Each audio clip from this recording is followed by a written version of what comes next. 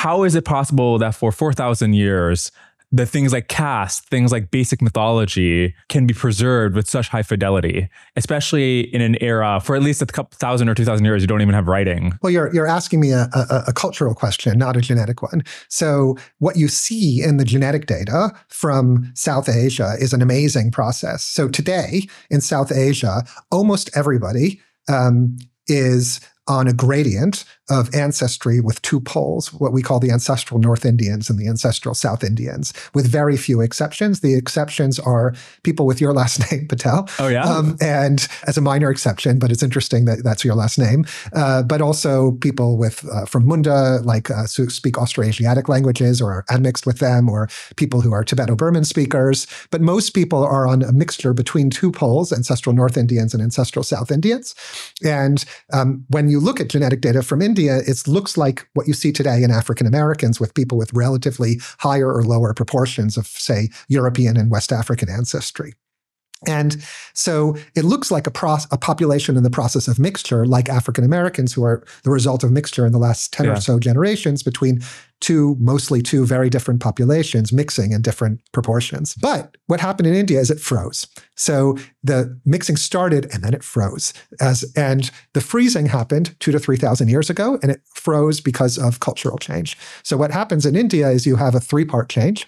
You have a arrival of three source populations, essentially parallel to what you see in Europe. There's a local hunter-gatherer population. There's what's probably a farming population, maybe also a hunter-gatherer population initially. And then there are these people descended at some level from steppe pastoralists. These are the three primary ancestral populations. They come together at the end of the decline of the Harappan civilization, which ends about 3,800 years ago. And groups from this Harappan group, which we actually have sampled, and they're all on a different gradient, they mix with the steppe groups and with the local hunter-gatherer groups to form and coalesce to these two later groups, which we call the ancestral North Indians and ancestral South Indians. And then mixtures of these two mixed populations form in the Gangetic plain, form people all along this gradient. And it's really a very simple mixture of two sources. And then the cultural change happens, which locks in the caste system, and people freeze and they stop mixing very much.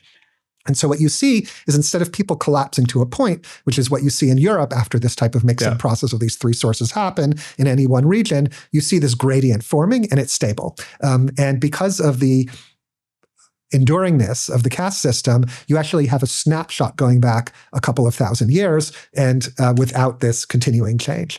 And so it's kind of an amazing system genetically to look at, because of people's reluctance to mix with people from very different groups in traditional communities. So the three steps are coming together of very different populations, and then convulsive, profound mixing of groups that had previously not mixed, and then locking into this static system as the caste system sets in, which is documented in the early texts like the Rig Veda. And you can actually see the change in that discussion during the course of the Rig Veda. I know you warned about being too interested in yourself, but what was it about the Patels? Why are they an exception? So the first good genomic data from South Asians is embarrassingly from Houston, Texas. So in the Human Haplotype Map Project, there was a sample from Houston, Texas, of Gujaratis in Houston, Texas. A lot of Patels in Houston. GIH. And if you look at them, people are actually not on this gradient, but they're in a few different places. They're clustered into groups. And there's the main gradient and there's an off-gradient group. And I forgot how we figured this out, but someone figured out that these people are all Patels. And Patels have their own distinctive history with different relationships to people in Central Asia. And it's probably some additional ancestry from Central Asia pushing them off the main gradient. Interesting.